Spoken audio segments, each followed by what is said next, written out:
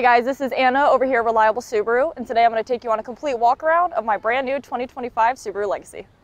A couple things about the Legacy that you'll notice is going to be your LED steering responsive headlights. You're also going to get auto dimming mirrors on the interior, exterior. Obviously you're going to get your all-wheel drive, your Subaru symmetrical, and all of Subaru's safety features.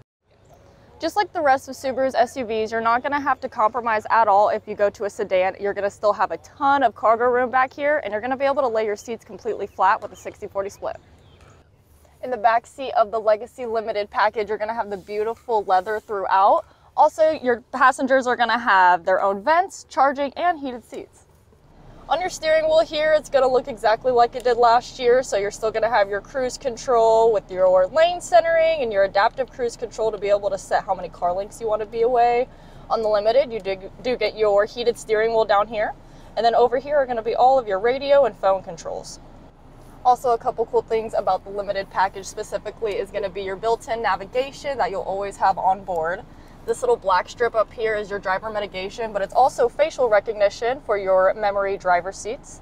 Also, you're going to have wireless Apple CarPlay standard, so you'll be able to have your phone screen pulled right up on your radio. Okay guys, my name is Anna and I'm with Reliable Subaru, and I want to thank you for watching my complete walk around on the 2025 Subaru Legacy.